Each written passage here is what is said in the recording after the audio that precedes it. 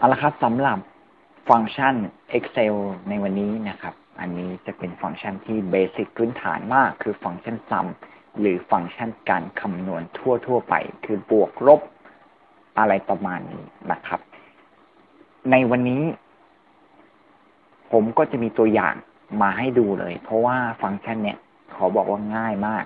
นะครับเป็นเบสิกพื้นฐานเรามาดูกันเอาละครับอันนี้จะเป็นการรวมคะแนนนะครับเป็นตัวอย่างการรวมคะแนนการรวมคะแนนแน่นอนการภาคกับปลายภาคคือการเอามาบวกกันก็จะได้คะแนนรวมสูตรคำนวณง่ายมากพิมพ์เท่ากับsumวงเล็บเปิดเลือกคอลัมน์เลือกเซลล์ที่ต้องการนะครับ C3 กลางภาครวมก็ต้องเป็นบวกปลายภาคคลิกวงเล็บปิด Enter ได้แหละง่ายไหมครับง่ายมากนะครับหรืออีกแบบหนึ่งจะเป็นเท่ากับ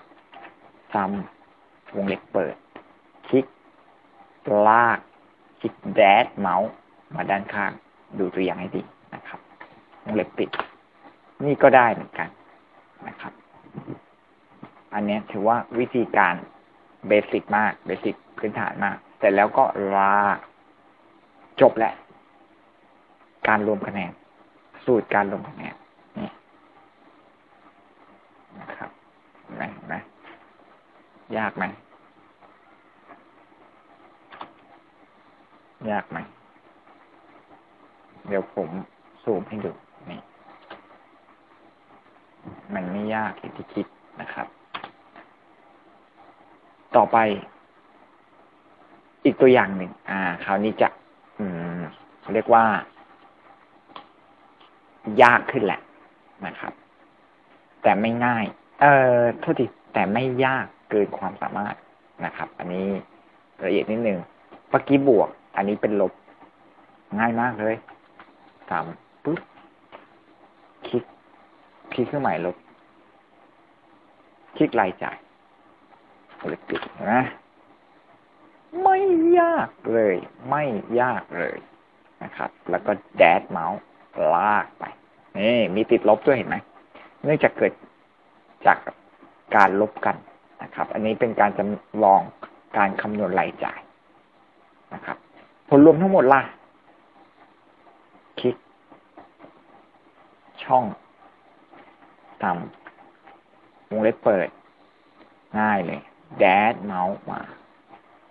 วงเล็บปิดเป็นแค่เห็นไหมยากไหมไม่ยากคราวนี้ก็คลิกให้เป็นเครื่องหมายบวกนะครับลากมาด้านข้างเห็นไหมยากไหมคำนวณเงินสุทธินะครับจะดูว่าสมมติผ่านไป5 เดือนแล้วเนี่ยจะมีเงินเหลือเท่าไหร่นะครับมีเงินเหลือเก็บไหมเป็นบวกไหมจะใส่เงินสดซ้ำวงเล็บเปิดแดชเมาส์วงเล็บปิดเป็นเห็นไหมไม่ยากเลยไม่ยากเลยนะครับ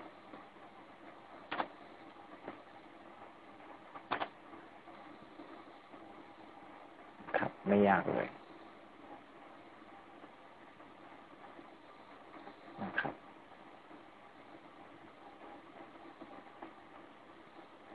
ทบทวนฟังก์ชันดีกว่าฟังก์ชันคลิกเท่ากับsumวงเล็บเปิด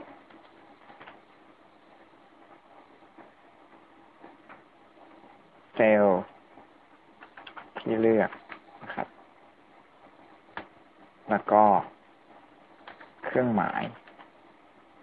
แล้วก็เซลล์ที่เลือกเช่นsumวงเล็บเปิด C3 บวก D3 วงเล็บปิดนะครับหรืออีกวิธีหนึ่งคือเซลล์ที่เลือกนะครับโคลอน เซลล์ที่เลือกนะครับตัวอย่าง3 4 3ก็ดีเล็กนะครับโอเคนี่ก็เป็นอีกวิธีง่ายๆนะครับลองไปทำกันดูครับไม่ยาก